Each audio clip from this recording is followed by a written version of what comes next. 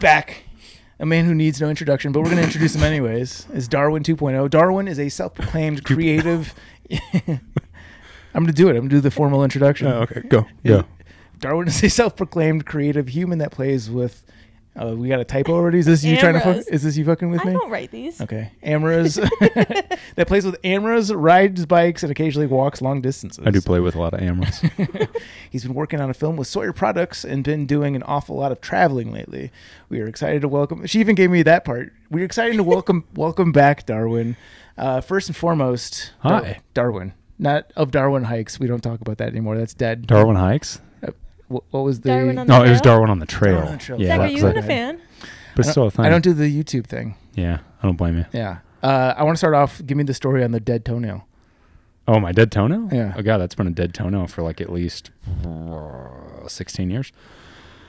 That was dead before I got into long distance hiking. Actually, I used to race triathlon semi-professionally. I did that for 8 years before I got into long distance hiking. And that died on some random triathlon I was doing at some point. And it's like every time that somebody sees that, there's like, oh, is that from all the hiking? And I was like, oh, no, that was dead way before I did the hiking. Yeah. I didn't know they could die and not come back. It's really weird. I'm in the process of losing one. I just clipped it down as far as it goes with the baby one underneath. I do that all this. Yeah, but mine is like. She hollow. Yeah, it's hollow. Isn't that gross? I mess with it all the time. Like, I tap it on stuff at home and gross my wife out. Oh, she hates it. So hot. Yeah.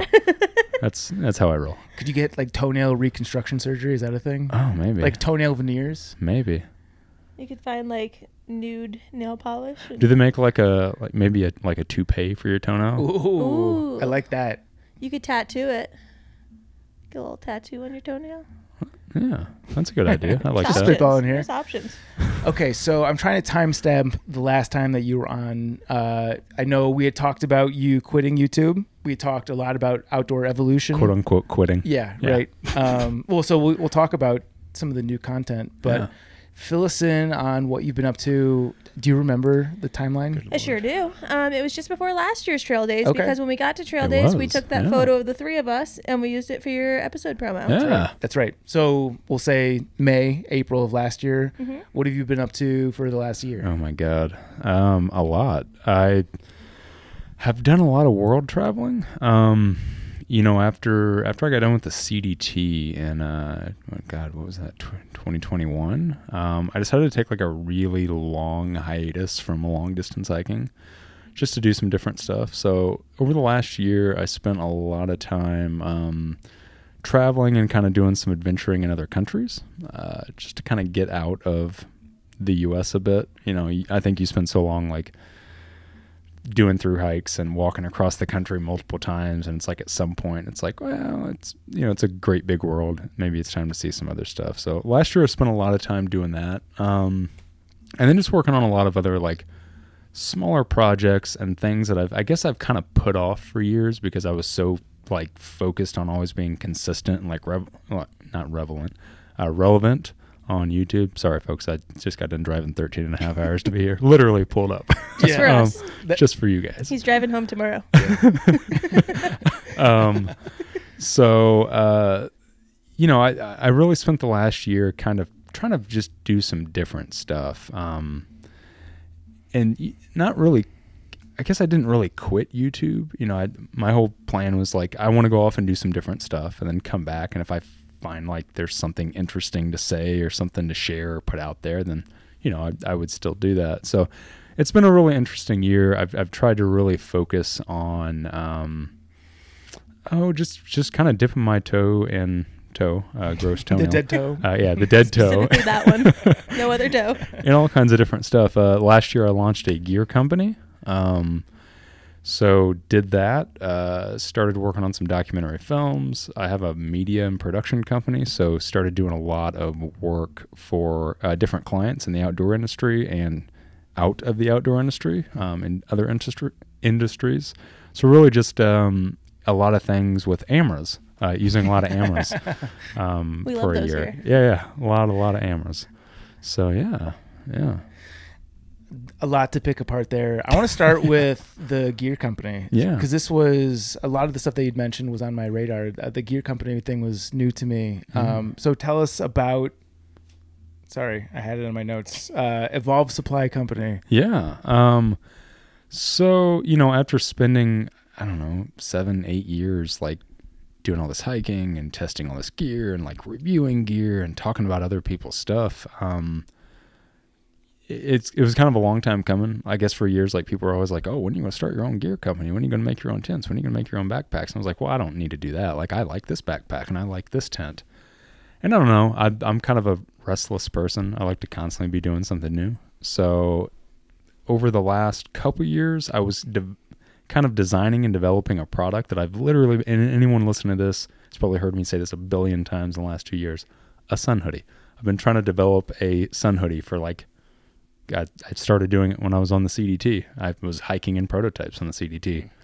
And then, so that was kind of something I was always going to do. We were going to like eventually come out with it, release it through my media company, Outdoor Revolution.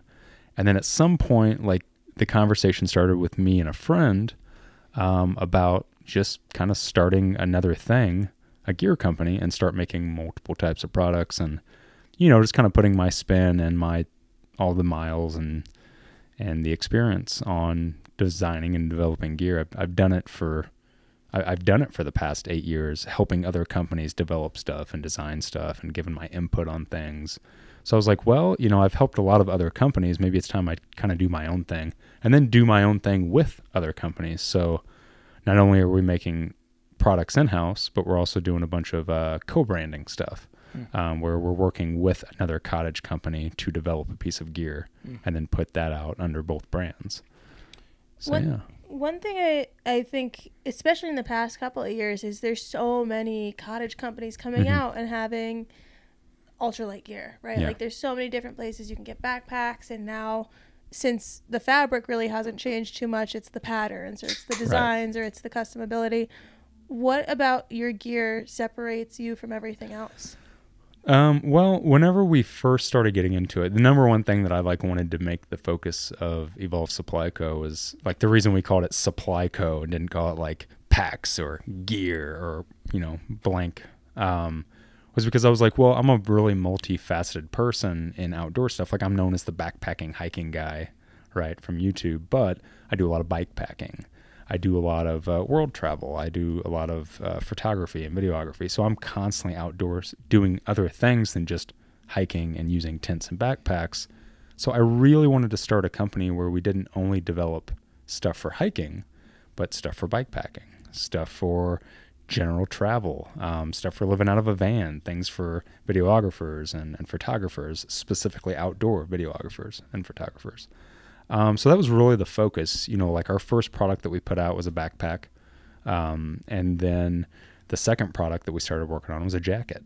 And the third product was a sun hoodie. And the fourth product was a camera strap. So like everything that we wanted to do, we wanted to develop it less for like the thru hiker and the backpacker and more for kind of the all around adventurer, like someone that just, is again, like me. And I think most people are, right? Like most people that are into hiking or through hiking also enjoy climbing or enjoy, fill in the blank, mountain biking.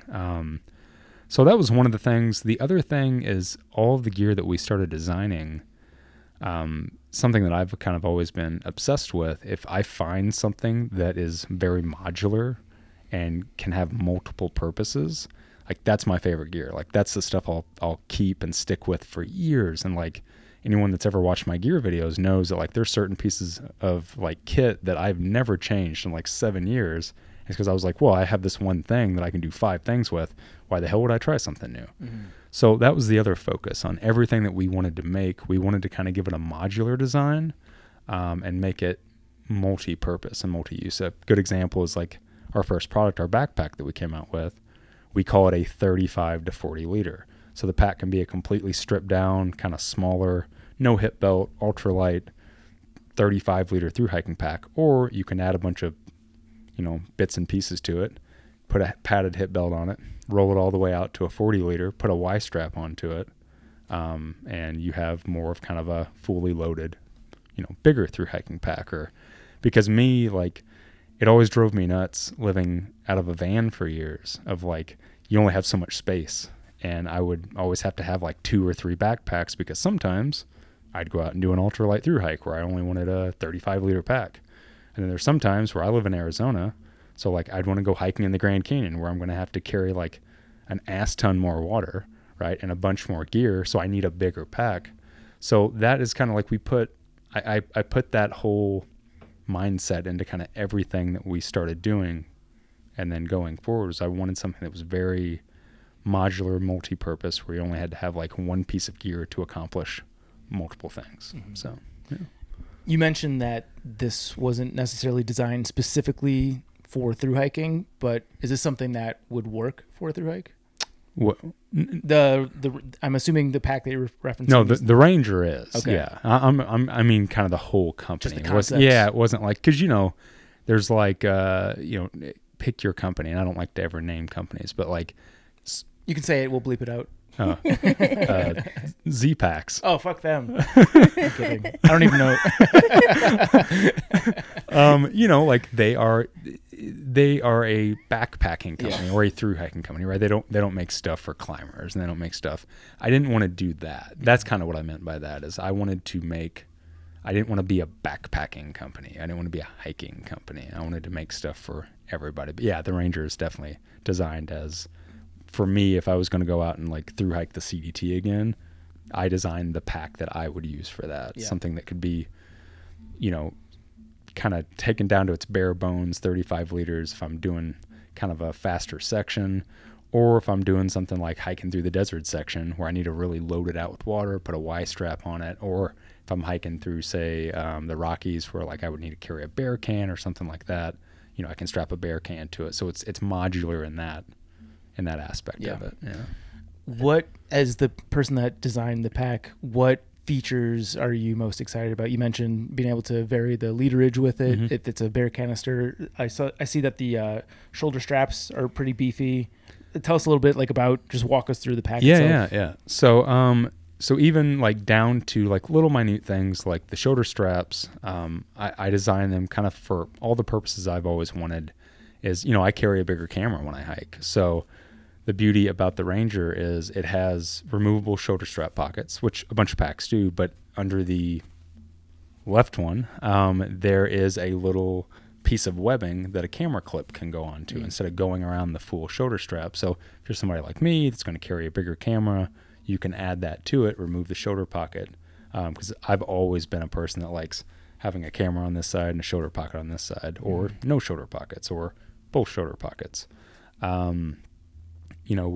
We did the jump on the bandwagon of doing the bottom pocket because I didn't use one for years. And finally I bought a pack with it. And I was like, holy shit, this is great. Yeah. Why did I kind of turn my nose up against this for years? And then other things, like I said, are little things added to it, like the removable Y strap. It drove me nuts for years. It's like most pack companies, probably about 90% of them will they have multiple models, right? Like they'll have a pack, if they're roll top packs, that has a single leash over the top, hook, buckle, whatever it is.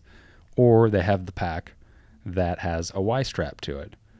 And you kind of can't have your option. Well, sometimes I need a Y strap and sometimes I don't. So we made a removable Y strap that you can have a single leash. And then say if you're doing a bigger carry, you're coming out of town where you're carrying extra food, extra water. Well, you can put that Y strap on there and then get that extra, carrying capacity on top of it. Really light Y strap you can just roll up, throw in your ditty bag. So little things like that. We made the shoulder strap super beefy because I am a very bony person. So that was kind of for me. So sorry if you don't need that. We load lifters. Again, something that's drove me nuts on like ultralight. A lot of ultralight packs, like 35-liter packs especially, don't have load lifters. I think that the load lifter is like one of the greatest things ever created for a pack. A lot of people listening to this will probably give me shit for that. Simply because I can't stand when a backpack feels like a wet garbage bag hanging off your back. And you know what I mean? Like I know exactly what you mean. Yeah, if you've had like too much crap in your pack, especially like leaving a town, it just kind of feels like it's sagging off your back. And the beauty of load lifters is you can like cinch that, that load back on your back. So that's something that I did years ago when I helped another company design a pack. We had come out with a 35-liter pack that had load lifters, like no hip belt, but it had load lifters. Yeah.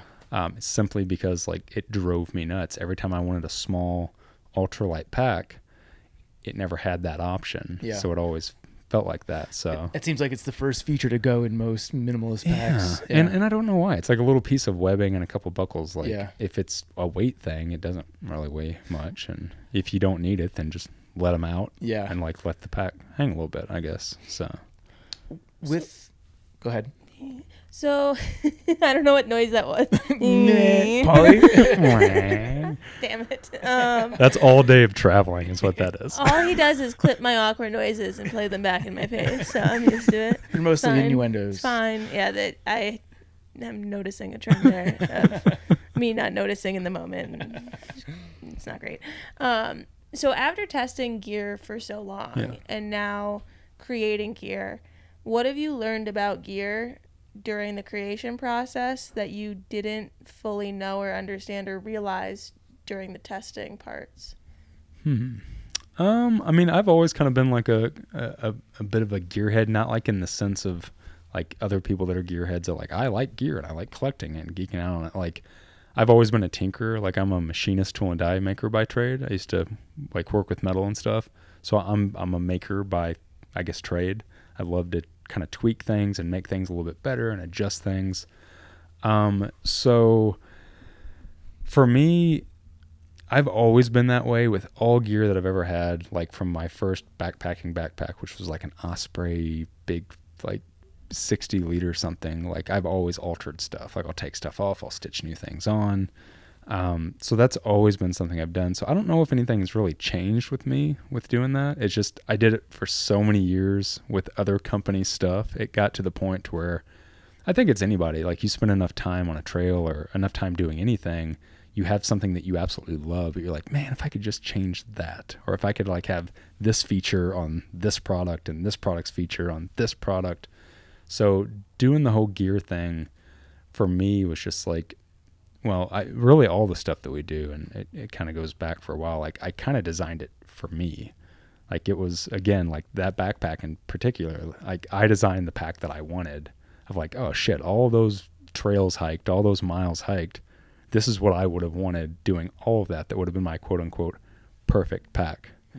But in general, gear, I don't know. I think that all gear is, it doesn't really answer your question because I don't really know how to answer your question. That's be 100%. Okay. I didn't know if there was something like you might have learned, like making it in production or like, you know, with it's way harder than a lot of people think. Yeah, I didn't know if there's anything like that, but there might not be. No, like, you know, even as I was mentioning, like the sun hoodie and kind of this running joke that's been this stupid ass sun hoodie for like 3 years is, it is way harder than it seems to like make something. Because, you know, whenever we went to do the sun hoodie, which is what ended up turning into an entire gear company, my search for just wanting this like perfect hiking top that I'd kind of been thinking about for years, that eventually turned into an entire damn company. You know, we wanted to do it US manufactured. We wanted to do it out of a natural material. Like there were all these little steps I wanted to do. And I found out over 3 years that it's really damn hard to do all of these things. So yeah, it's been interesting. It's funny that the gear company is based on the sun hoodie because I didn't see that on the store. No, because it's still in development. Okay. So, but in my car, you've got a prototype? I have a prototype that nobody can see, but I also have the final fabrics. Like that's been the biggest challenge for us, was finding kind of the perfect fabric, the perfect weight and stretch and performance and stuff like that. Are you just finding a company that produces that fabric within the U.S., or are you like making the fabric through a company? We're not making Are you fabric. growing the sheep? Yeah. I don't know. I have no idea how this shit works. You know, like I'm sure a lot of people that listen have no idea how this shit works either. For sure. No, as far as I think the only company that like actually makes their fabric is App Gear. But no, we're not doing anything like that. We're just, you know, like pretty much everybody. I mean, I don't think there's really any that's called, like what I've learned over the last year, that's called being vertical. Like you make the thing from a raw material, then you turn it into a product, then you sell said product. That's being vertical. I think out of like 100 companies, I think there might be one company that's like vertical. Yeah. It seems pretty so inefficient. Yeah. So most people source their products or their materials from somebody else. Is there a concern of someone finding who you're sourcing it from, getting that same material and making it? Yeah, how do we steal your business model?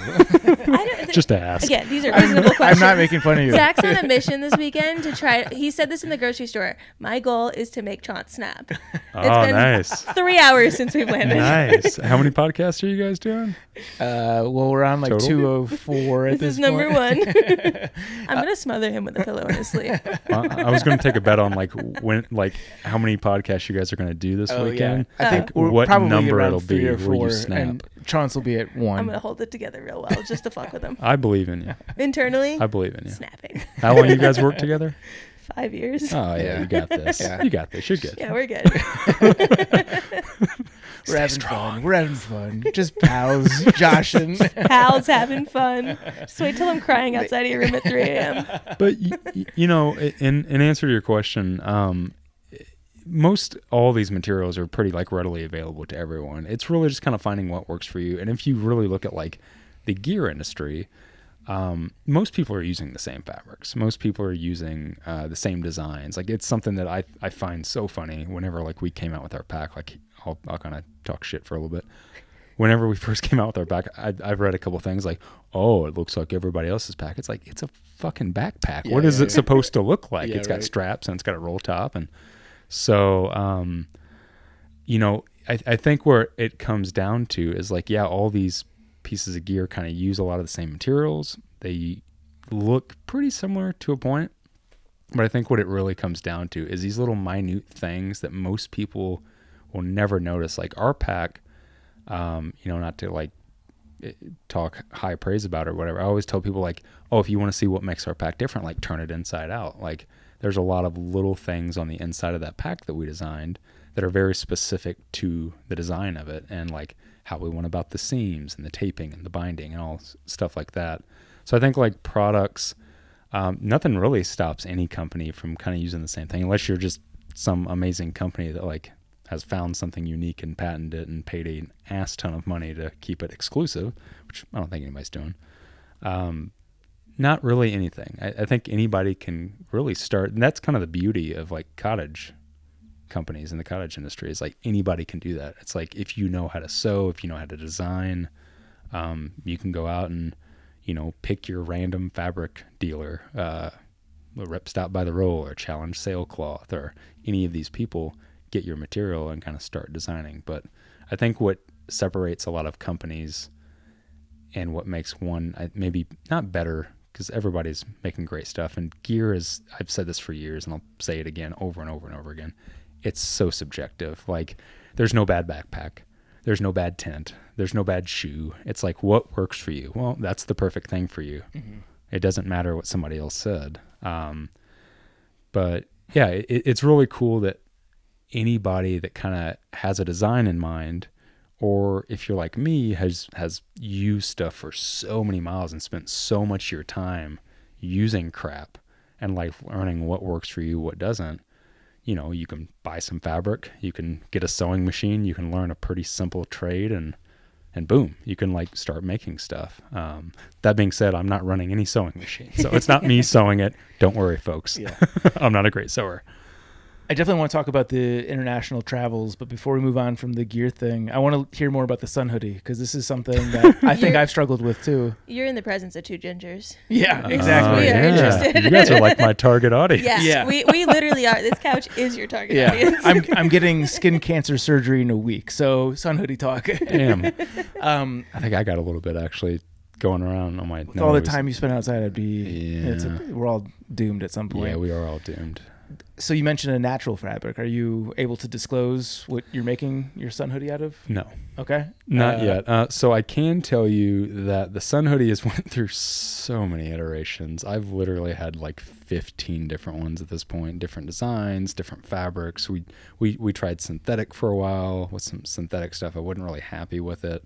My biggest beef with synthetic stuff over years is, you spend enough time on trail wearing something, it's you never get that stench out of it. Yeah. It smells like hell. Yeah, it's awful. So the great thing about materials like merino or alpaca or all these natural materials. Is like a lot of them, bamboo, is they're like antimicrobial, so they don't get that smell on them. So that was one. Two, most of that like natural fabrics perform really well. That's just me using other people's stuff over years. So we went with a natural fabric on it, but I can tell you that the product ended up being it was gonna be a thing I was gonna make and just be like, hey, here's Darwin's sun hoodie. To it's a product that Outdoor Evolution's gonna release. To it's now a gear company and the gear company's gonna release it. To now it is a co-brand between me and another company that are doing it, because at the end of the day, that ended up being the easiest way for me to do it, because you would not believe how insanely difficult it is to get people to sew apparel in this country and do it efficiently, where it doesn't cost an arm and a leg. Right. So that is what I can say about it. And it comes in 3 beautiful colors, and none of them are black. I say that as a joke to anyone that's listening, because like for the last 2 years, I always wear a black sun hoodie because all of our prototypes are always black. Yeah. Merino is typically like black. A lot of natural fabrics are, or it's like the most common or the cheapest material to use. So everyone's always like, oh, it's going to be a black sun hoodie. Oh, it's not going to be black. Yeah. What colors are they? What colors? Yeah. Is that a surprise too? No, I guess not. What Tell colors? us, What but then colors I was going to aren't tease they? it on Kill us. Instagram here. What colors aren't they? Black. Let's see, flesh, Magenta. licorice, Okay, we're narrowing it down. marigold. Yeah, just start random colors. No, we're going to be doing like an earth tone. Anyone that's like looked at our stuff and has been following us knows that like we use a lot of Ranger greens, like olives and stuff like that, browns. So we're going to have like an earth tone, like an olive, something a little brighter, probably a blue, because blue, pretty much everybody digs blue when it comes to outdoor stuff. And probably something kind of like right in the middle of the road, like a heather gray or something that's not quite white, because I can't stand white gear personally. Hate it. And not black, because everyone would lose their mind if it was a black sun hoodie. So I personally like black ones. But that's an argument I've been having with people for years. Because of the perception of black under the direct sun being hotter. And Yep. Yeah. I don't even know. I feel like I've heard both sides of the equation. What's the truth? I don't know if I want to get. I don't know if I want to get into We that. don't have enough time for this. This has been an Controversy. argument that I've had for years with people. All I can say is it works for me. Okay. I'll leave it at that. Yeah. Like what the truth is or not, like whatever. Yeah. I've done a lot of hiking in the desert for many years. It's like in you were saying black about sun gear. hoodies. Like there's no right or wrong. There's no right or wrong. Yeah. What works for you? Black sun hoodies have typically worked for me, so that's typically what I wear. But no black sun hoodies. So Sweet. Yeah. So you've been up to a lot of travel. Obviously, we want to talk about the documentary project you worked with Sawyer and Jennifer Davis, and Brew was part of this as well. Yeah, Brew and the kids. Okay, the whole fam. Yeah, the whole fam. Give us the full rundown, because I don't think we have too much info about this project at all. So last year, myself and my kind of right-hand man, Jonathan Davis, went to Fiji with Jennifer Pharr Davis, Brew, her husband, and her 2 kids, Charlie and Gus.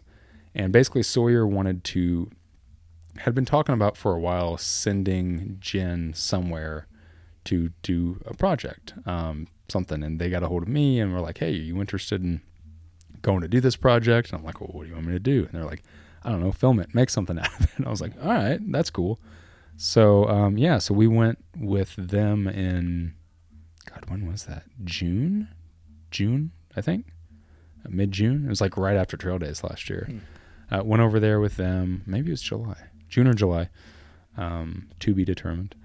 And we went over and basically got immersed in a project that they have actually been working on. It's really interesting because, and Sawyer I didn't know or this. the Davis family?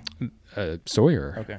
So Sawyer has actually been working in Fiji for the past 15 years, kind of under the radar. Like most people don't know that about Sawyer, and they've really over the last year kind of stepped up, being a little more public about it. But the thing that most people don't know, and Travis would probably kick me for saying this because, well, it's funny because they're so insanely humble. Like, and anybody that knows like me and has watched my videos over the years knows I don't like really give a lot of high praise to companies because I've never like messed with sponsorships or stuff like that.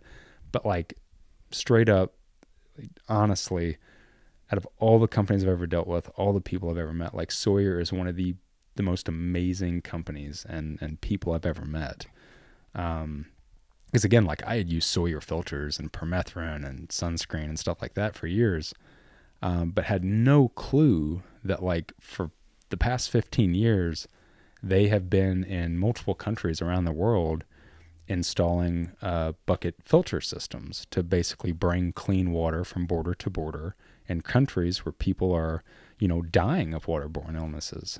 So whenever they kind of contacted me last year that, they asked if I was interested in doing a project, a film, I'm like, yeah, sure. Like, what do you want to do? And they're like, where do you want to go? And I had pitched a couple ideas, and then they're like, well, what about Fiji? And I was like, Fiji?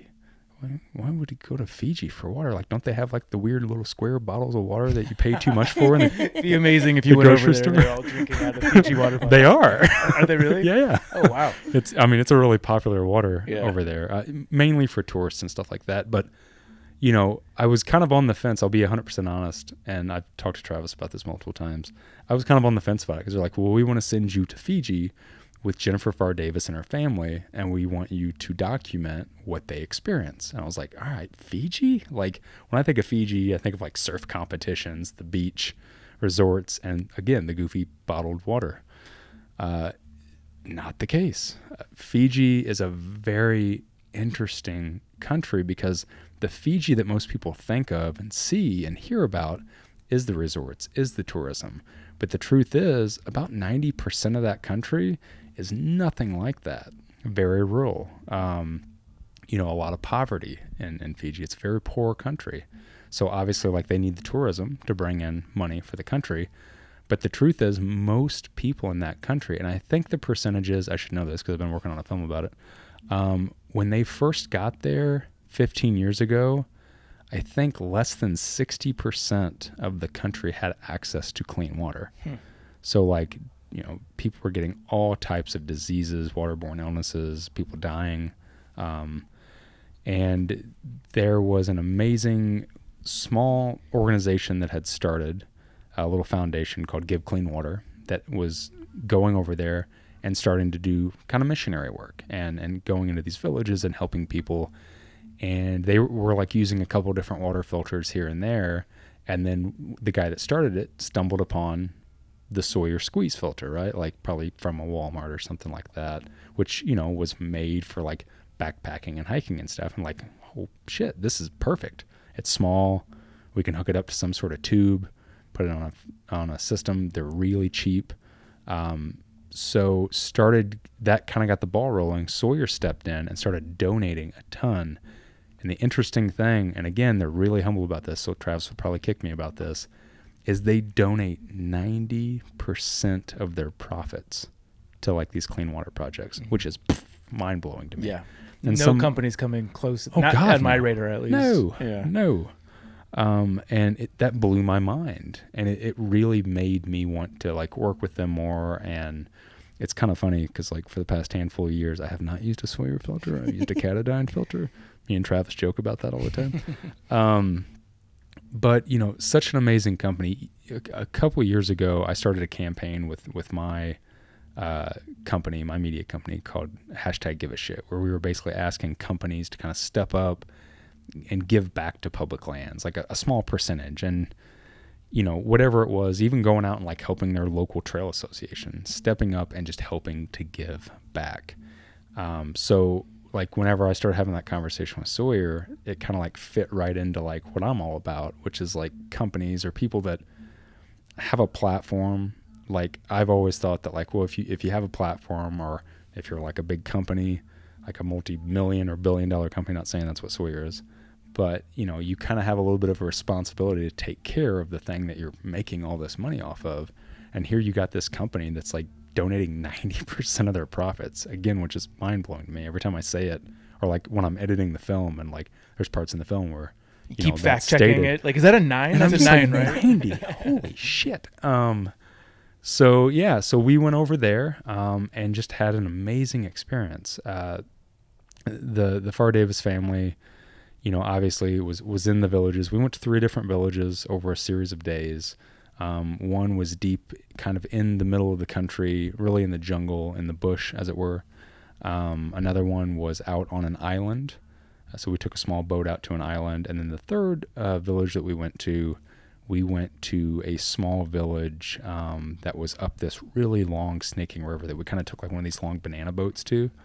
And the significance of that one was that was them actually finishing and wrapping up an entire province of Fiji. So at that point, they had basically brought like 15 years of work was like paying off to where they brought clean water to an entire province of that island, which is mind-blowing. Is that the one that they made that Instagram post about where it was like the dots on the map of like where it was years ago? This could be a completely different place that they're donating to. Well, that's the thing. You know, is like they're working in know. so many countries. They had this one Instagram post and it was a time lapse of a map of I can't remember what place, and it was a few dots at first for where their bucket filters were, and over time it just started to just be covered in the dots. And I saw that and I was thinking about this, and it's crazy what they're doing with all of that. It really is. It's amazing. And it, like, you know, again, for me, I'm like working with these other companies, like, you know, years ago, like being like, you should give back like 2% to this trail and care,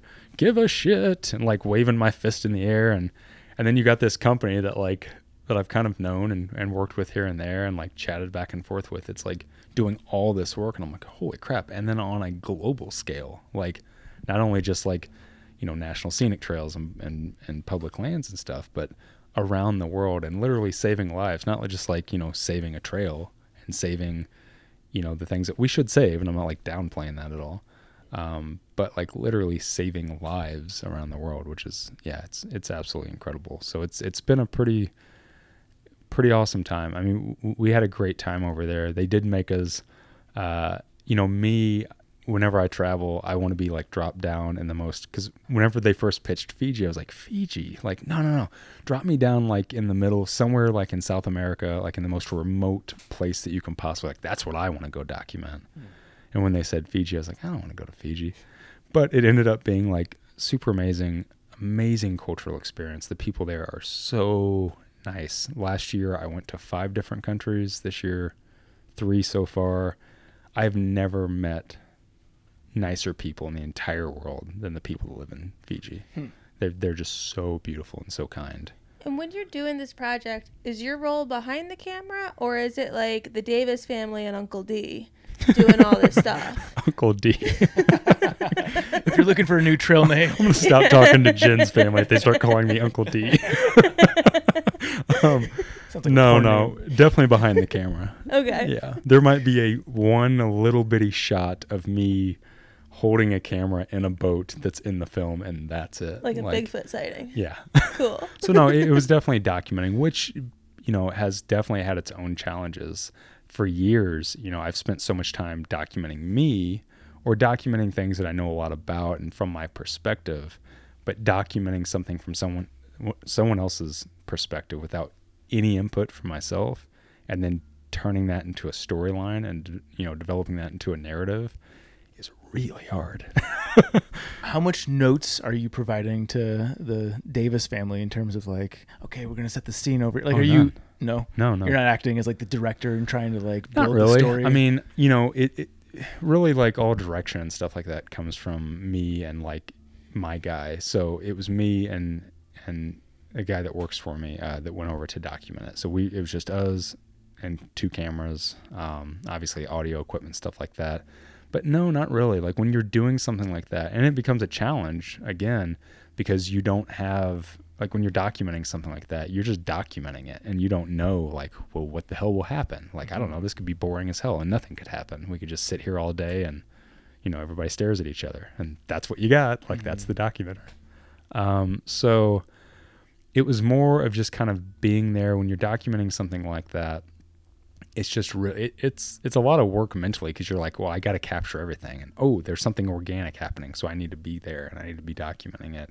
So no real direction. Really, the only direction was between me and my other camera guy, who were really talking of like, we have an idea, like, oh, today, we know what the brief is for the day. Like, we're going to go to this island and we're going to check on the health of these villagers that filters were installed 2 weeks ago, like a checkup. Mm-hmm. So we're like, okay, well, what are we going to get today? Well, we need to get the boat ride, and then we need to, get maybe Jen talking to somebody in the village, and we need to get this, we need to get this. So there's that direction. But then when you're there and it all goes out the window, it's like, well, never mind. So what is Jen and her family's role in this? Like, are they going and giving them the buckets? Are they, like you said, checking on them? What are they doing in this film? So, I mean, it was interesting, kind of what they were doing is they were really going, I think what Sawyer really wanted was to kind of just give them an experience and let them, especially like with the kids, let them see people, living in a different way, a different culture, people discovering access to clean water for the first time. So pretty much every day that we went, the family was really, helping to install the filters, because they do have a small team over there. It's a team of 4 guys that have been working in Fiji for the past 15 years that were part of the original crew. They're kind of the boots on the ground team that goes into these villages with the buckets, with the filter systems. They build the buckets, attach the tube. I'm sure anyone that used a Sawyer filter have seen like how it can be a gravity filter. And then they instruct the people in the village on how to use it, how to fill it up, how to clean the filter, what it's going to do. They show them, and it's mind blowing. And like, not to give too much of the film, I mean, yeah, I'm not giving anything away. It's obvious. When someone has been drinking dirty water their entire life, like every hiker knows what dirty water looks like, and then what it looks like when it comes out of the filter, unless it has like tannins or something in it. But to be there and like to literally see people instructing and talking to the villagers in, Fijian, and telling them like, this is the water that you're used to that came out of that pipe, and this is the water after it's gone through the filter, and like like something that simple, or like they're holding up a glass of dirty water and a glass of clean water. You realize like how much you actually take for granted, because the look on people's faces of seeing clean water for the first time, and then understanding that like by drinking this, you're not going to get sick anymore. You're not going to have a runny stomach. You're not going to have diarrhea. You're not going to have all this stuff by this one little simple little piece of plastic, not to downplay it, but like a piece of plastic with a label on it, hook it up to this, run water through it, and you're going to be healthier.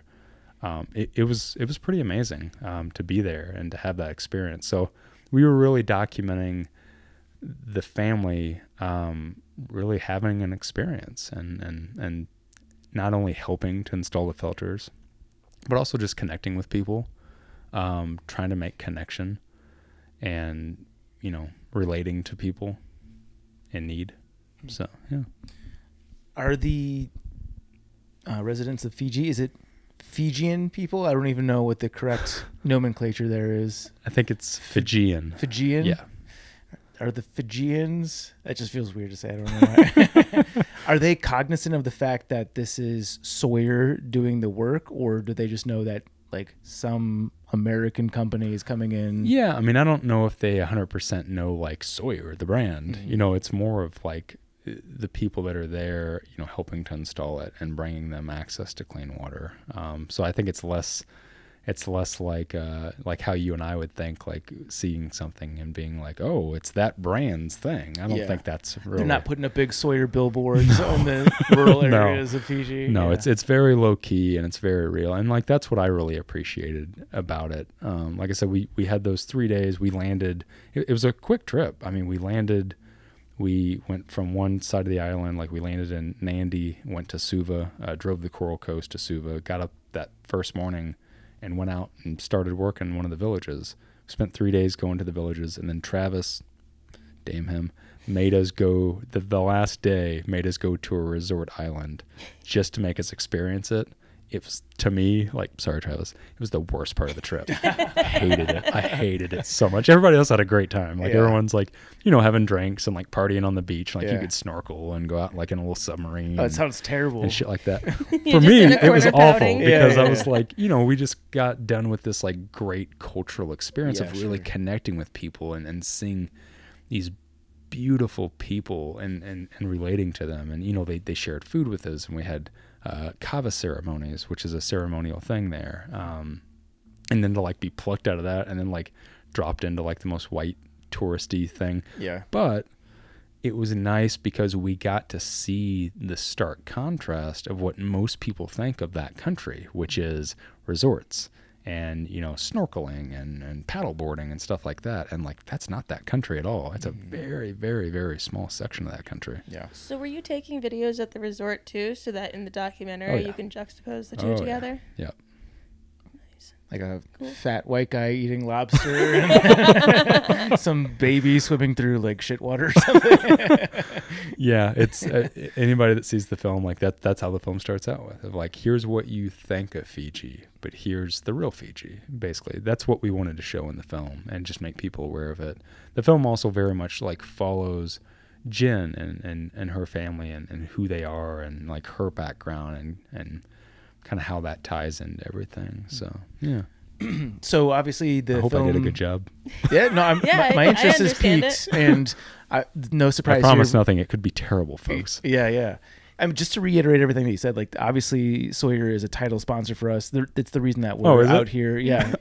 Okay, I didn't know that. It's good. It's good that you didn't know that. No, I'm telling you, they are the most like humbled company. Yeah, they're just I've known Travis for a while, and that's why I love working with them. It's like they're excellent people. They're phenomenal people. Yeah, and I shared your response when I learned about the 90% profit going back to the clean water initiatives, because that's mind blowing. No company is doing that. And like Patagonia, which is the biggest, the most revered like conservation brand, I don't know what the percentage is, but I guarantee you it's not 90%. Right. I forgot where I was even going with this. Oh, where was I? So the film is premiering. Shut up, Siri. The film is premiering for us tomorrow at Trail Days. People are going to hear this after Saturday. People won't hear this until after Trail Days, regardless. Okay. That being said, is the film publicly available? Yeah. So the plan with it is like what we're showing at Trail Days is I'm telling everybody it's kind of like it's an early release of it. Of like, there's still, we're going to end up releasing it online. Me and Travis are still talking kind of back and forth of kind of how they want to do it. But yeah, I mean the final plan, I guess I should say, is to put it on YouTube. Okay. So everybody can see it and get to understand that story and see what they've been doing. Not really what they've been doing, because I think that even though we're sitting here and like we're talking about how great Sawyer is, and they very much want to stay humbled like that. Like that was kind of one of their biggest things, and it was like, we don't tell a story about us. And I was like, okay. And they're like, tell a story about Jen and tell a story about Fiji. And I was like, all right, but like you guys, like, no, don't talk about us. And I'm like, don't you guys think that you should be talking about what you're doing? And they're like, yeah, but we don't want it to seem like, we don't want to use that to help promote us and like.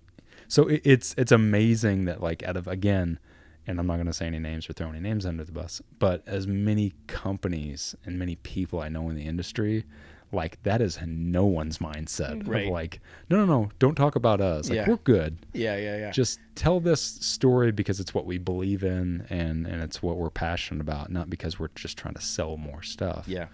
As consistent with Travis's character, like we're gonna get him on this podcast. He's gonna be so uncomfortable. It's gonna be very. Have you guys listened to the episode I did with him? Oh no, before we went to Fiji. Yeah. Oh, you should listen to it. Any tips for us when we get him in the hot seat? Oh, he's great. Yeah. I mean, obviously he's brilliant. Yeah, I always enjoy talking to him, like learning about the bug murder and chemicals and all that, because like he's a wealth of knowledge. He's gonna love the ad we did in the segments for this. Yeah, for sure, for sure.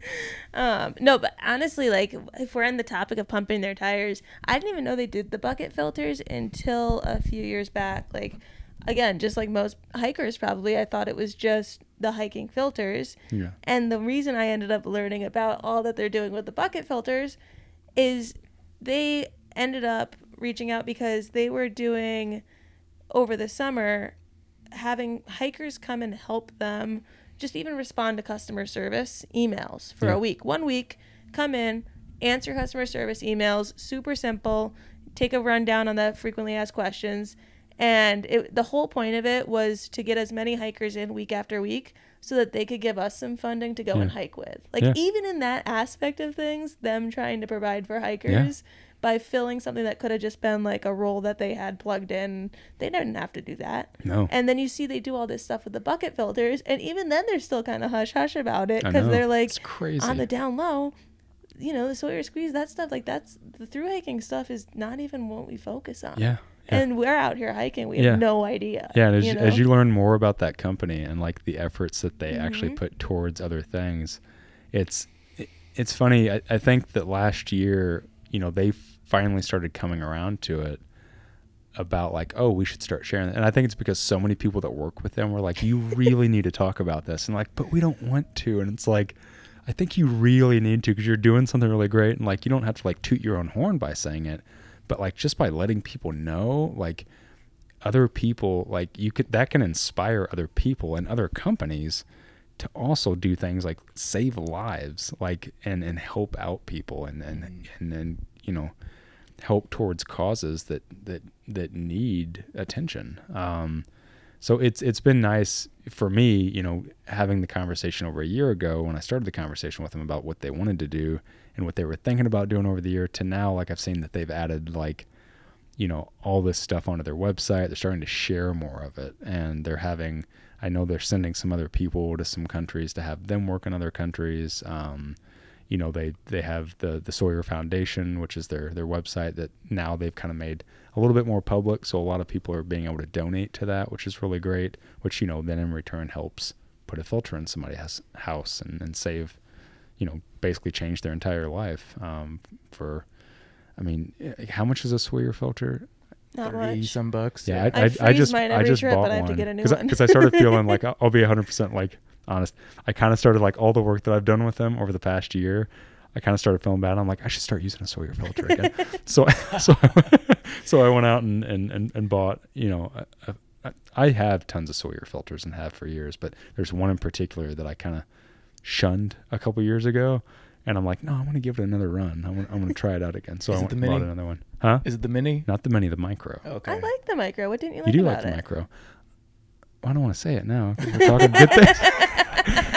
But no, it's good. I'm testing it. I'm back to testing it. It's too easy to use. That's what it is. It's way too easy to use. And I was like, the water tastes too clean. Like, it's too clean. I need just a little crappier water. So that's why I started using something I need my shits different. to be a little runnier. Needed to relate to the people that I was making a film on. So I planned this years ago. I made the transition. Yeah. Yeah, cool. You mentioned your interview with Travis. That's the Outdoor Evolution podcast. Mm-hmm. Yeah. With all that you're doing, I have trouble working in doing this podcast with my schedule, and I work my schedule largely around the podcast. Yeah. How do you manage to make it work? Because you sound like you're busier in a wider variety of ways than I am. Yeah. Insanity is a word that comes to mind. I think that's just kind of part of who I am. I'm a very restless person, always have been. So, I mean, even back whenever I was like doing YouTube full time, like I was still putting out like a video a week or 2 videos a week. And I mean, I've had the media company since late 2018, still doing that, still like putting in all the miles on the trail every year, still doing all these other things. And then I've been married for 16 years. So wife, family at home, not family at home. I don't have kids. I'm not like you, man. No kids. Thank your lucky stars.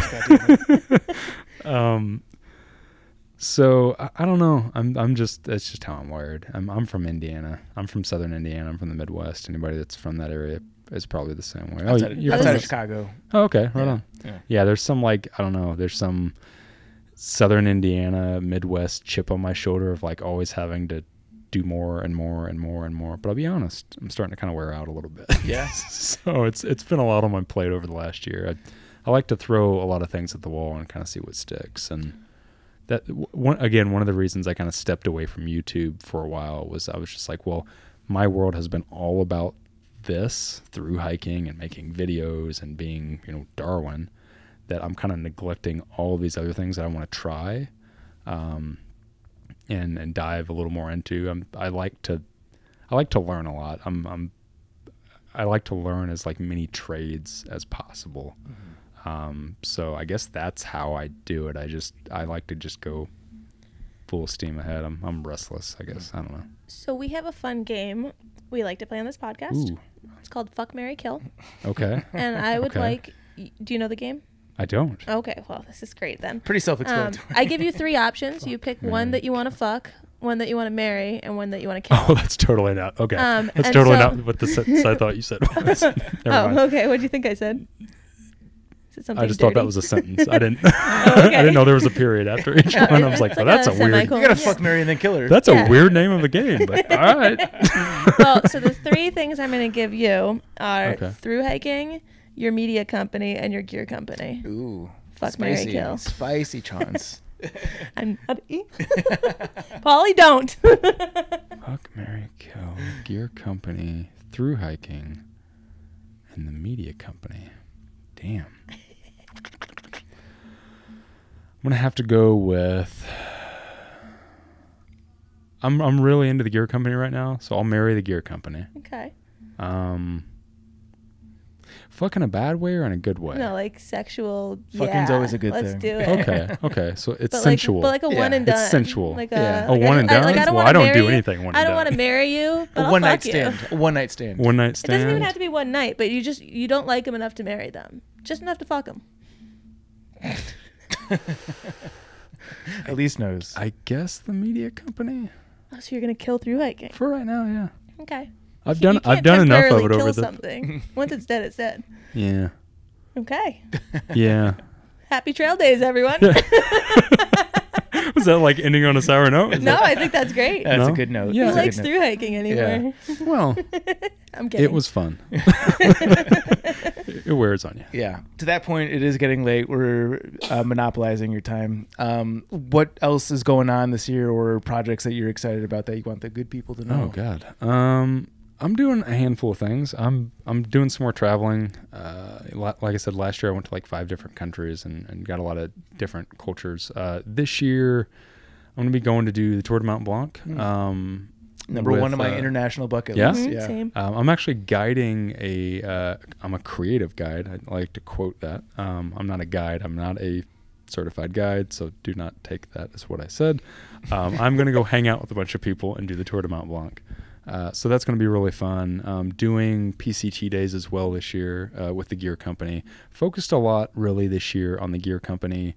And then again, just traveling a lot for the sake of travel. For me, not to like drag this on too long, but I remember I was recently talking to somebody about this. I think I talked about it on a podcast for years, and you guys might relate to this. When you do your first through hike, and we're here in Damascus, so like the AT was my first love, right? Same. The first one, none of them are ever like the first one. Chasing the dragon, right? And I wondered what it was about that for years. Like why is it that first one? It doesn't matter what through hike you do. Like some people do, the PCT first, and that's like they'll come do the AT and be like, it was all right, but it was no PCT. And I wondered what it was about that for years. Like why when I came out here and I see a white blaze, or I drive into Damascus and come down, Main Street, why there's just like this energy and this magic that fills me up again. It makes me feel like the first time. And it took me a long time to figure it out. And then over the last year, I kind of finally put my finger on it. And it was the fact that when you go to do your first through hike, you're completely humbled by the experience because you don't know shit. You don't know how to through hike. You don't know how to resupply. You don't know how to hitch. You don't know anybody that you're around. You think, I'm going to go have a adventure in the wilderness by myself and get out of society. And what you discover is something completely different, right? It's why people get addicted to through hiking.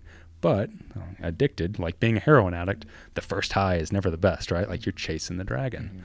Mm-hmm. So for me, to be 100% honest, and I've given a lot of thought to this, why I say kill through hiking is because after a while, for me, because I was doing so much of it all the time, and then obviously making content about it all the time, and just that's the only world I lived.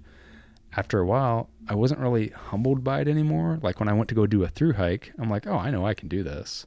Like I know how to resupply. I know how to do bigger mile days. I know how to do water carriers. Like there's no real new experience about this.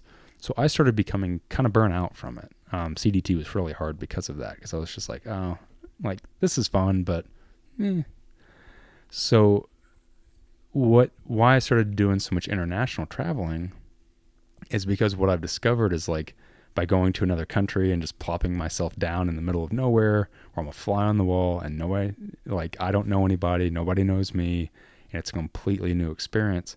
It's humbling. And I finally found like, oh my God, that's what I love. Like that is my biggest joy in life, is like being humbled and learning something new. Like you asked me like, why do I do all this stuff? Like I'm restless. I like to learn new things and meet new people and have new experiences. So that's really been my focus over last year. And then this year, I, again, going to do Tour de Mont Blanc, not really for the hike, more for like, I'm going to go hang out with 12 people I've never met before. And we're going to go have this cultural experience in this other country and stay in these little hostels and tea houses. And that's more what I'm looking for anymore. It's less about like the challenge of like, oh yeah, I can hike from, nobody take this the wrong way. Oh, I can hike from Mexico to Canada. Like, well, okay. But like, that's not, I don't want the challenge anymore. I want to be humbled, and I want to have new experiences. Last year, like I said, I went to multiple different countries. I went to Nepal, totally on a whim. I went to go do a bike tour of Great Britain. I rode from Land's End up to John O'Groats on a bike, and then I went straight from Scotland to Nepal, Kathmandu. I didn't know anything about it. The guy I was with has gone a couple times. He's like, we should go to Nepal afterwards because it's cheap. And I was like, all right. Had some time to kill. We go to Nepal. We land in Kathmandu. And anyone that's ever been to that part of the world knows it's like totally culturally different. I called it a multicultural orgasm, was something I wrote in a journal. Because like we stepped out of the airport into Kathmandu and it was instantly like, it was crazy. It was hectic. I didn't know anything. I couldn't understand anybody. And that feeling of hiking the AT for the first time, instantly it snapped back into me. And I was like, oh my God, this is totally new. I don't know anything about this. And it was so humbling and so amazing to have that experience again. So now, because I'm an addict, like all of us, I'm addicted to that. I'm like, oh my God, I want more of that. Like, where can I go now? And like put my finger on a map. If I can financially figure out how to do it, like I'm going to go.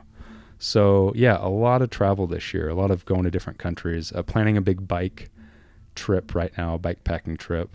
I'll be doing some filming for it. I can't really disclose what I'm doing with it, but people will see with some people that we might have talked about, going through Peru and Bolivia on a bike for 800 miles and going to different small cultures and experiencing them. So are you doing, I don't know how much of this you can disclose, are you doing like mini series for your YouTube channel in terms of like turning them into like a travel series? Because it sounds like that's maybe the logical evolution, is instead of through hiking. Damn, you're good. If I was going to do a big scavenger hunt and have a team, like a teammate for a big scavenger hunt, I think he had put you on it. Yes, that's actually what I'm doing. Yeah? Yeah. Bullseye.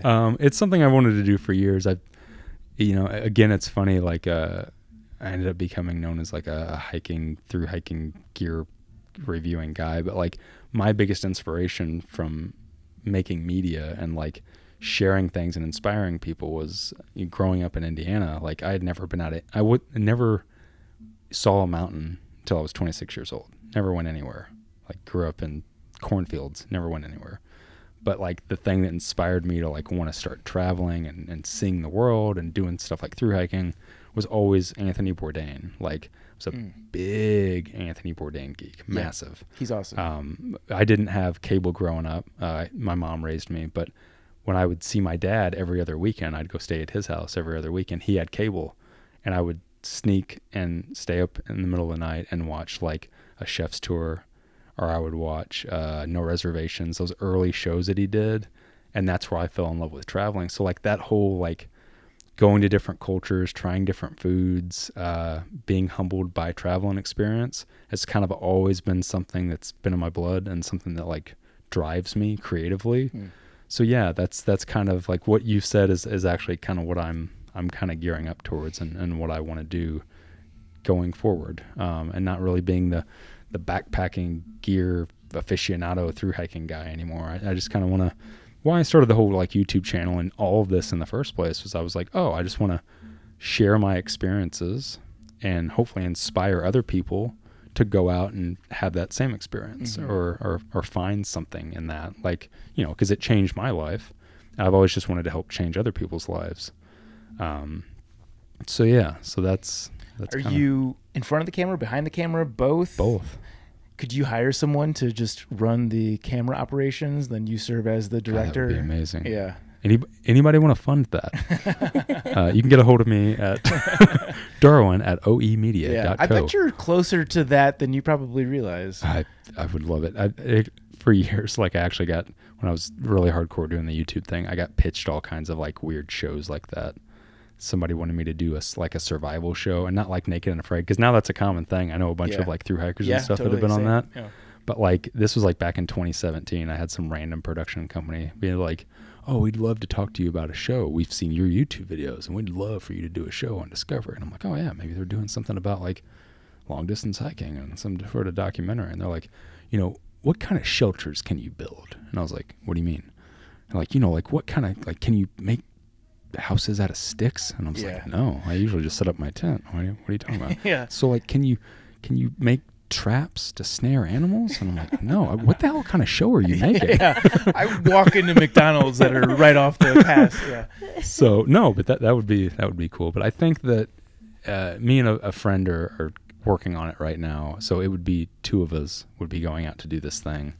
But I think that we just want to keep it as kind of, you know, I spent so many years documenting my thru hikes and stuff of like not telling the story from my point of view, but also starting to tell the story from, you know, being behind the camera as well. Like if you watch the handful of CDT, sorry for everybody that I didn't finish my CDT videos, but if you watch the handful of CDT videos I did make, I started kind of doing it then where there was some of this, right? Like where I'm talking to the camera, classic vlog style, but there was also a lot of like showing it from my perspective and doing narrative work, like a lot of voiceover and stuff like that. Mm-hmm. So something in the same vein, but a little more about the people and the culture and the environment, and less about like, look at this cool thing that I'm doing, hiking from point A to point B, because, you know, I've done enough of that and there's enough people doing that. So yeah, that's the idea. That's awesome. You're very clearly super passionate about this, and you've got all the skills to execute on it. So I'm sure it'll turn out an amazing product. And yeah, we'll be excited to check it out when it happens. Thanks, man. Very appreciative of you making this happen at odd hours here at Trail Days with the drum circle happening in the background out here. But yeah, I can't believe you guys are this close to. I know. We didn't plan it this way. Can you guys hear that? Yeah. Yeah, I think if we all hold our microphones. There is a live some groovy tunes going on out there. Very groovy jams. Well, Darwin, nice to be able to make this one happen in person. Yeah, man. Stoked Absolutely. on it. And thanks for having. Yeah, I hope the premiere goes great on Saturday. And we'll definitely put out a link to the video once you have an idea of when and where it's going public. Yeah, that's all still to be determined. Sweet. We'll see what happens. Cool. Well, thank you so much. Yeah, man. Thank you. This was a blast.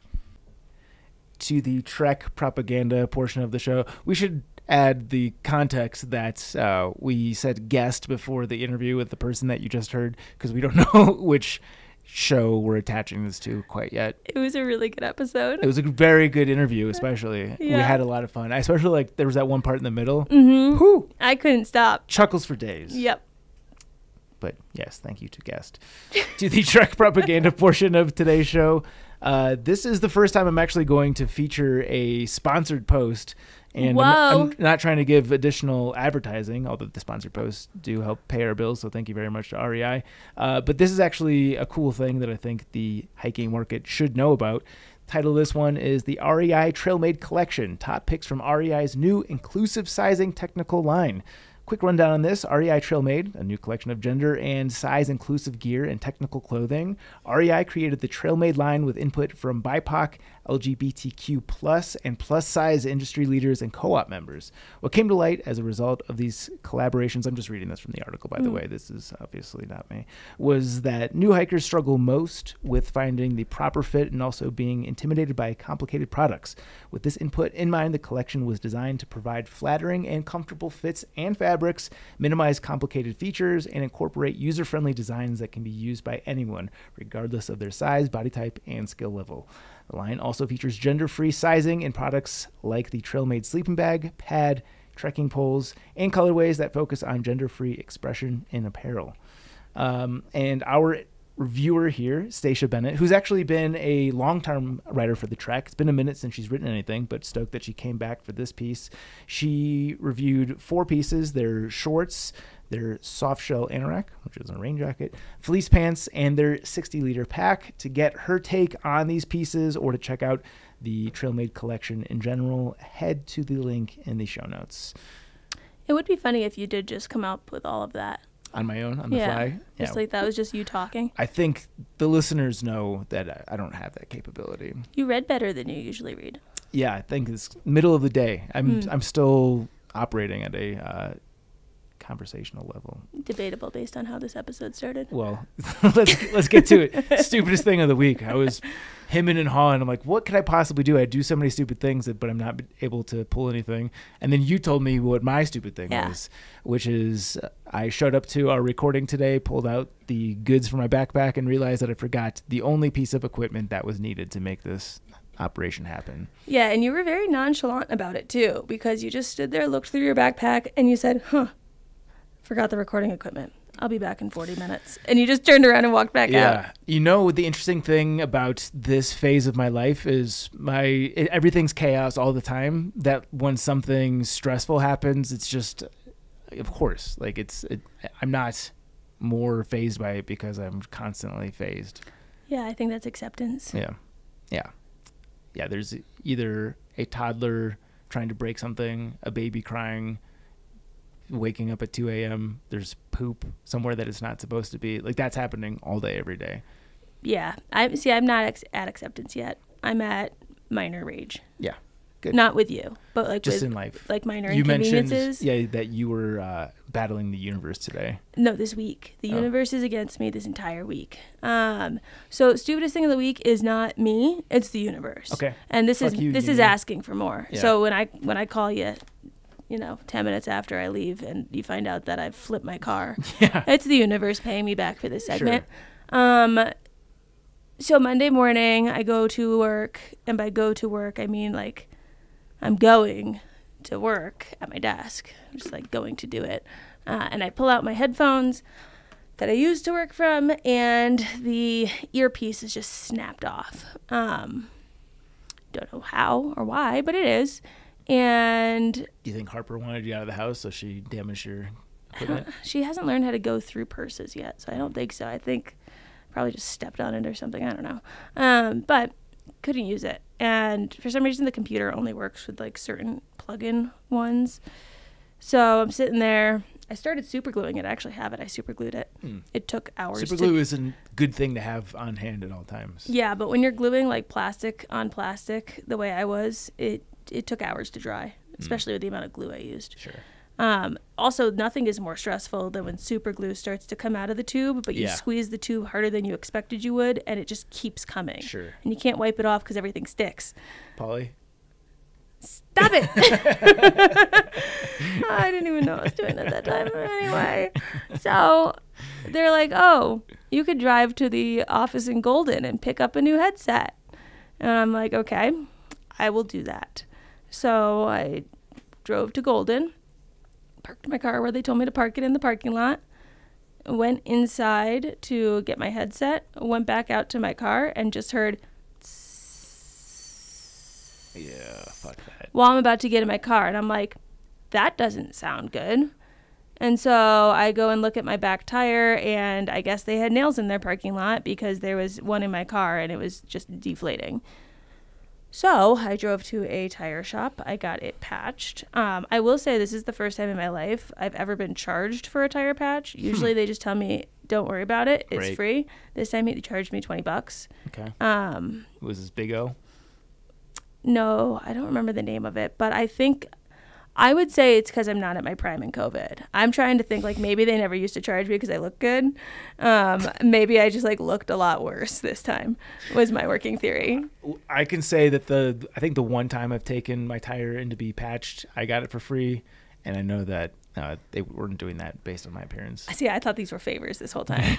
I mean, like... Yeah, I think the lesson learned is that you're going to take your vehicle to the place that's doing it for free. Well, if someone thinks that someone's patching their tires for free because they're just slaying the day, I think let them think that, because those days I would leave those tire patches, like what should be a bad mood, I'd be like, I am killing it today. Like I would leave with a little runner's high. Today's a good day. Yeah, I thought this outfit was fine, but wow. So yeah, that happened, and then I got back home, missed like half a day of work with all of this, and then... Do you know how to change your tire? Yeah, but the question is, should I have to? Right. Of course you shouldn't. So, yeah, a little segment on me being spoiled to come. So then you should treat yourself to AAA. Yeah. You have AAA. No. No.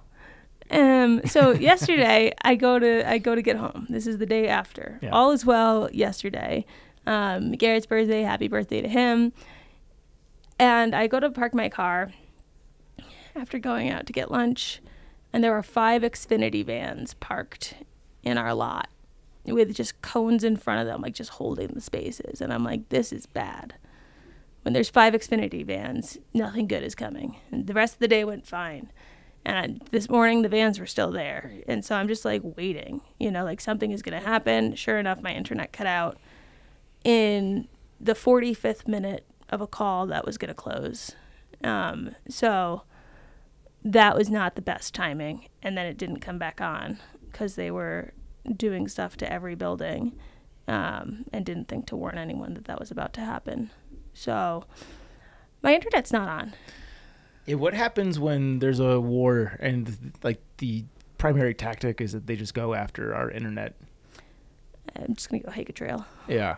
Call me when it's done. It's amazing how dependent we are on this thing that, didn't exist, or at least didn't exist in mass, 15, 20 years ago? I'm just like, put this on my list of grievances with my apartment complex because it is a long list, but I'm just baffled that being that these 5 vans were parked there for over 24 hours, they knew this was going to happen. This was planned. Send us an email. Yeah. Hey, a lot of people work from home right now, so just a heads up, tomorrow at 11 a.m., we are going to cut everyone's internet. It happened on the dot. It was 11 a.m. on the dot. Yeah. Just let me know so I can plan ahead, go somewhere. And that stinks because in my circumstance, I could just go to Starbucks, but yours is very dependent on being on the phone, so you need a quiet space. Yeah, if I went to Starbucks, people would throw coffee at me, hot coffee at me. And the people on the receiving end of your calls would think that you're calling from some call center or something. It would hang up right away. And I don't want people, I don't even want people to hear me on a call with, a friend in a Starbucks. Yeah. Hearing someone else's phone call is just uncomfortable. Yeah. I do get very self-conscious when I'm on the phone, especially, in a personal context like that in a public setting. I certainly sound like a very muted version of myself. Yeah. And, you are the asshole of Starbucks if you are sitting there placing calls in the middle of it like it's your private office. Were you... Yeah. Do you remember the Nextel walkie-talkie things? This was... The phone that had the walkie-talkie on it? Yeah, I did. And it made, the little, Yeah. And someone would be at the grocery store honey, do we have melons at home? That was the worst thing of all time. I'm glad that didn't stick for longer than 20 minutes. Yeah, no, that's voice memo people now. Yeah. Do you have a voice memo person in your life where they just, instead of sending a text, they send a voice recording? Oh, Viking does that from time to time. Fireball does that. Yeah. I'll get a text from her, and I'm because then you have to play it. I have to play it. Well, I get a text from her. I'm like, "What's this?" And it's a minute and a half recording, and I'm like, "Come on!" Now I gotta find a quiet spot. Yeah. Well, the alternative is what I do, which is voice to text, and we've seen how poorly that goes. Yeah. I didn't realize Mara had them so easily accessible. She sent that screenshot of it within seconds. This was the one from last year's Trail Days, right? Yeah. So I think we've talked about this on the podcast before, but the car that we rented, I was very excited because it came with Sirius XM, so I'd listen to Howard Stern whenever I could, and I hit the voice memo. No, I did the voice to text button while Howard Stern was on, and it just spit out the craziest word salad gibberish bullshit of all time. Are you here, Zach, is what Mara said. Zach said, 2 minutes away, got gas first, and I'm closed the door by Keena. I know I'm not going to do it. Part of me wants to do it in her. Blake, get out, says her. Yeah. That's pretty PG for a lot of the stuff that happens on Stern, but good. Yeah. So that was stupidest thing of the week. Yeah. That was quite the tangent. Let's do the Triple Crown of you might be a new hiker if... Is this supposed to be a play on the Jeff Foxworthy? I assume yes. No, you don't. Like the fact that you assume I even know who that is. You don't know who Jeff Foxworthy is? The Blue Collar Comedy Tour? Come on. Jeff Foxworthy had his own sitcom. I mean, I'm not the biggest fan of his, but he is like he's one of the early Southern popular comedians, and he has this entire shtick of you might be a redneck if, and legitimately made 1,000 jokes out of that, and it's probably now worth like $1 billion. No, I thought about this while going down a hill. Okay. Same. All right. Triple Crown of you might be a new hiker if. Do you want to take the first one? Sure. I thought of it while going down a hill because the thought I thought was when I was a new hiker, I used to love the downhills. I used to be like, I love a downhill. Downhills rock. I live for the downhills. It's a downhill day. I found out that an entire bottle of wine fits in a bottle of Smart Water. The size is the same, but the bottle of wine has a sip left for you after you've transferred it over. So it's like a little congrats from the wine to you. Sure. So I would literally pack a Smart Water of wine out if I saw the upcoming week had a downhill day, because I would just wait for the majority of the downhill and then crush a Smart Water, a bottle of wine on the way into camp and get there just like vibing. A full Smart Water bottle? Depends on how good I was feeling, but oftentimes it was just fun. Yeah. Like that was like you could have taken me to an amusement park, the amount of fun I was having. Yep. Now downhill days are very painful, and I think that like your knees don't forget, like they hold grudges, and after you've been through a certain amount of trail miles, your knees are a little mad at you and they never fully get over it. And when you go to hike again, you're good the first few days, and then what starts to hurt more than the uphills, which used to be the pain, is the downhills. Like your knees are like, hey, I remember this was fucked up last time and it's fucked up this time, and even if it doesn't feel as bad this time because it's such a short duration you're out, I'm gonna really throw a fit about it the whole time, and so they hurt. Yeah, I think that's very relatable. I have been expecting the downhills to kill me with my old shitty knees, but I still haven't gotten to that place. I think I'm still in the new hiker knee phase. I'm not trying to brag right now. I'm more so relaying my surprise because I feel like my body should be being tortured. But does it fix it at all that you replaced one? So it's not a replacement. It's just the ACL got reconstructed, but I still have my actual joints in there. Huh. I'm not bionic quite yet. That will happen, I'm sure, as soon as they start to hurt. But segues nicely. I'm listening to a book. It's called Outlive, one of like the million books out there on longevity by a guy named Peter Attia. He's a medical doctor and just like a really smart stats guy.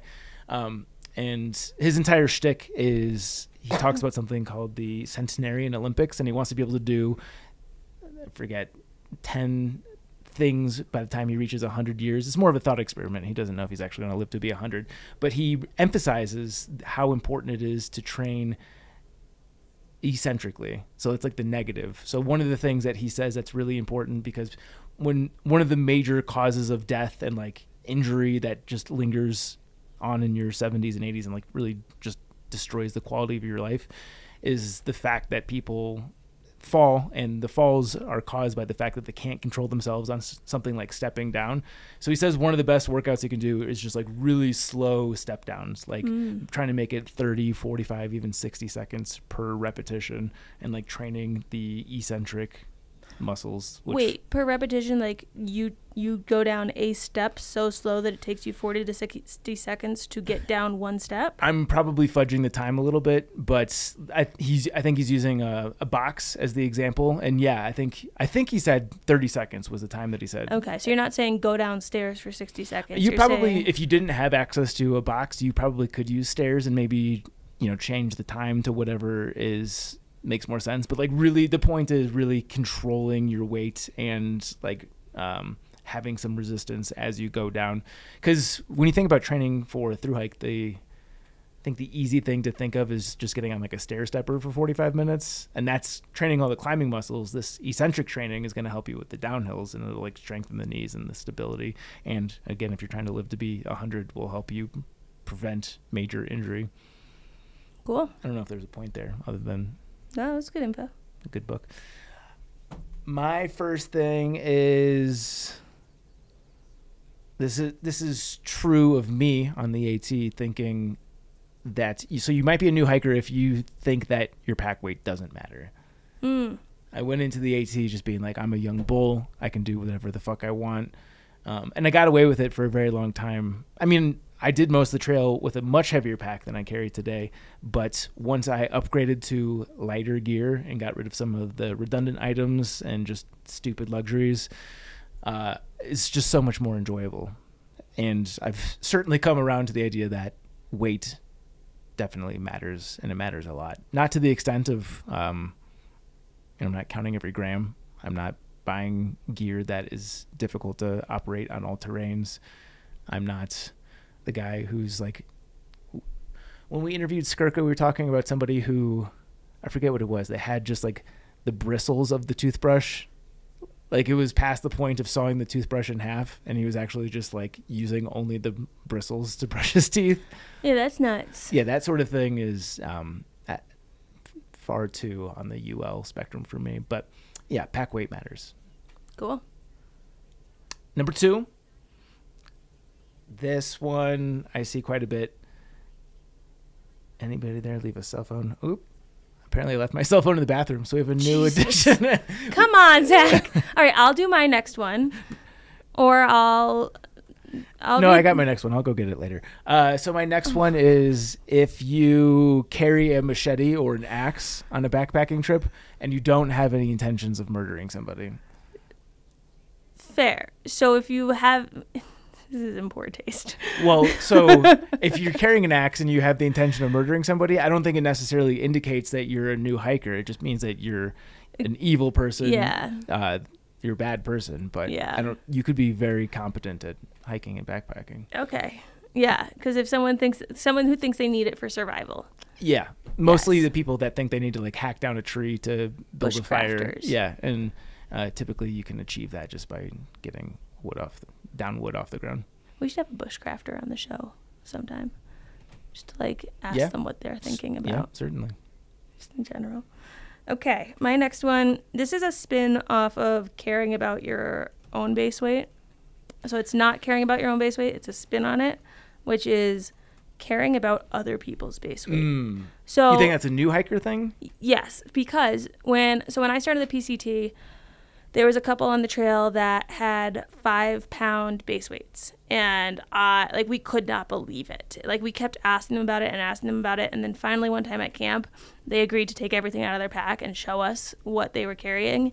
And I can't think of a more boring use of time that is relaxation time on trail for either side of this equation. The person who has to actually unpack their pack for a stranger, or the person who's sitting there like, leaned over, like locked in and focused, like excited to find out like how you're making your base weight 5 pounds.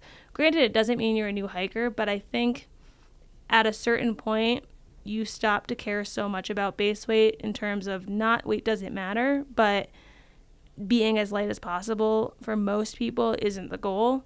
And when you stop caring about that, you stop really idealizing other people that do that to the point that you're going to make them take out everything in their pack to show you it because you're just excited to see it. Yeah. Like I would never do that these days. So you think the UL obsession is the mark of a new-ish hiker? No, because I think there are some very advanced hikers who are UL and who are obsessed with gear, and there's nothing wrong with that. But I think those people probably also wouldn't really care too much about what's in someone else's pack in terms of how much it weighs and what's getting it to that weight. So the evangelists are the ones who are the new hikers. Yes. It's a shame that people didn't get to see the awkward exchange that we just had. They did. Oh, is this going on the internet? We're gonna do some segment reels. Cool. We're gonna test. Maybe out that'll some be stuff. the one that goes on. Maybe. Okay. Third one. I've got some honorable mentions here. Yeah. God, Wait, are you doing your third one or your honorable mention? My third one. Yeah. I'm just trying to pick right now. Oh, okay. Okay. Third one There's my is cell phone, by the way. what? On the floor by the door. Did someone just slide it under? Yeah. That's funny.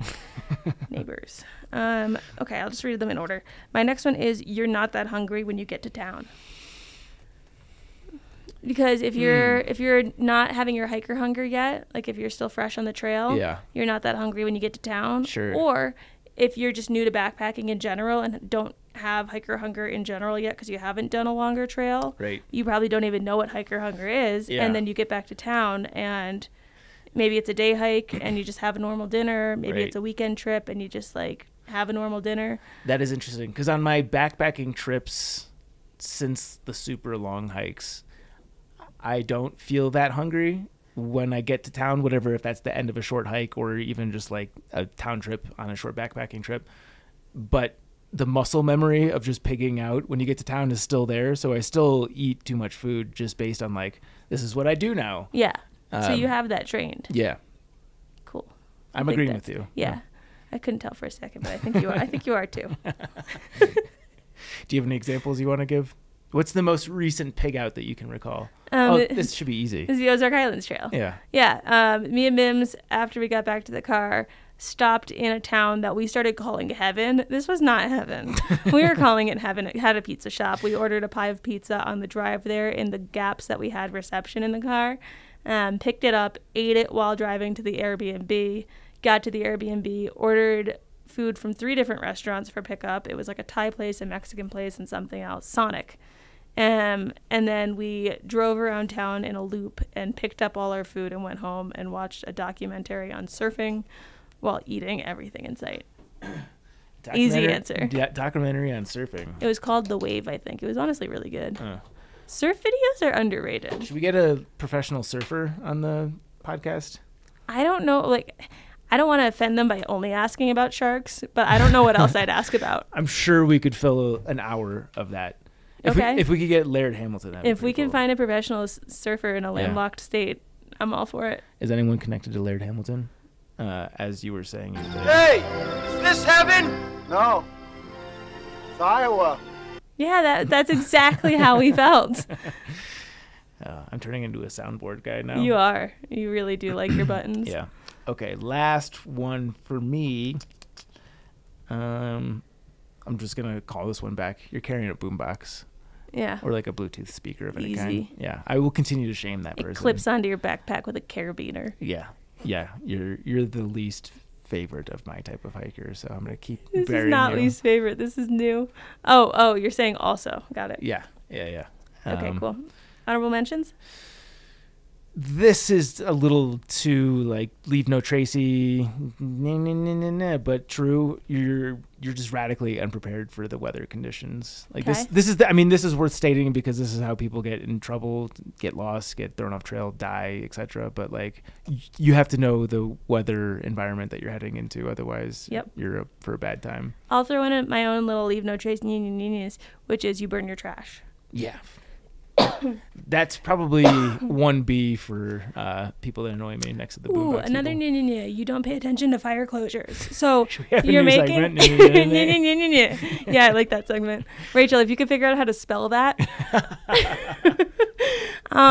People that like they're not making fires at camp because they're being dicks when there's a fire closure, but they just don't even know to check to see if there's a fire closure. Right. Like they just assume we're outside, we can have a fire. Yeah. I think I'm going to give people the benefit of the doubt and say most of the time that's ignorance. Like they're not they're not intentionally breaking the law, but they just don't know any better. But maybe you're right. Maybe. That's new hiker material. Sure. Can't disagree with that. That's all I've got. Oh, I've got more. Okay. You've never shit your pants. Duh. You check for cell reception in a valley. Quick aside, the number of people that apply to blog or apply to do anything. We have somebody helping at the Trek's booth who on their application says, like, my only downfall is I don't have a poop story. Like, this is something that's referenced all the time. Good. Yeah. Good. That's it. That's all. It'll be referenced more coming up with Yep. what we've got planned. Definitely. Okay, you check for cell reception in a valley. Like, let's say you're hiking with your Sure. phone in airplane mode. If you get to anything but a peak and you're like, I wonder if there's cell reception here.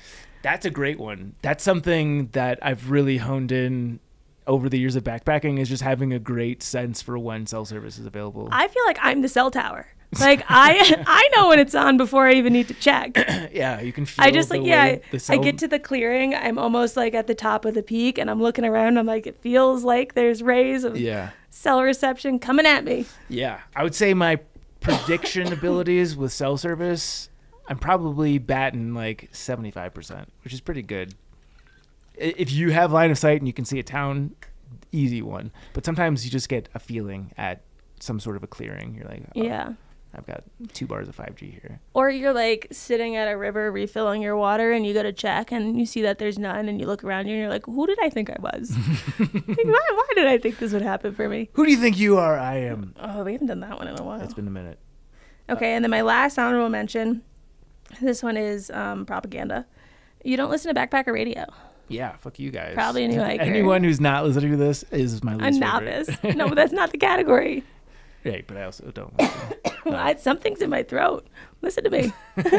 Turn into the frog lady all of a sudden. This is going to be fun. Oh, no. What? This is the universe. Oh, yeah. This week. Payback. I'm supposed to go to work and call people? What if I lose my voice? You can't show up to a bachelorette party without a voice, too, because then I you're just cancel going to be... it all. Yeah. What are you doing? A strike to claim it. And he got it! Another 5! Are you kidding me? That's right! Who do you think you are? I am! That'll never not be funny.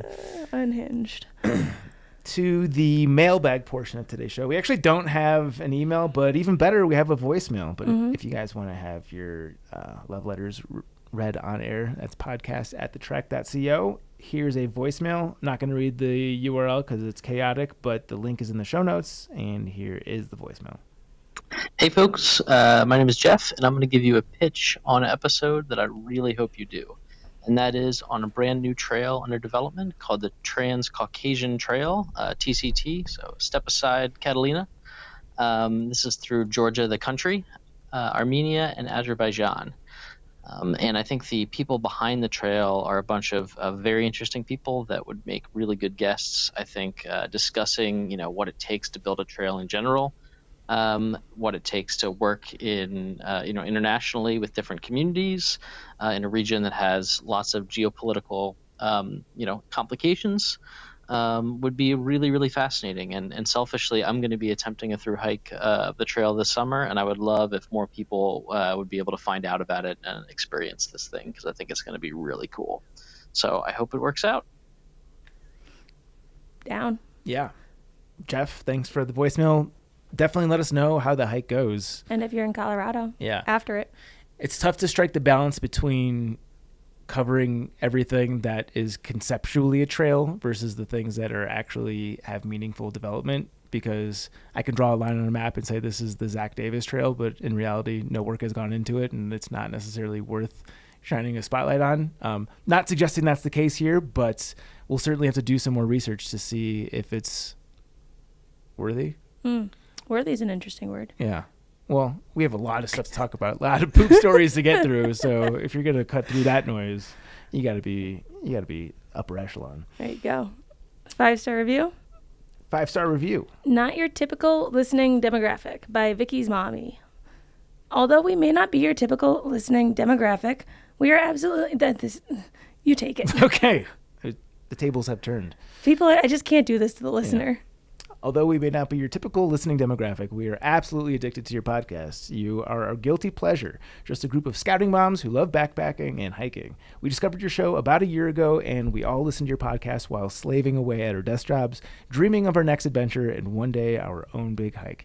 Your stories and guests have inspired us to section hike the AT starting this year. At Order of the Hikers, hashtag Order of the Hikers, hashtag the Mapleys.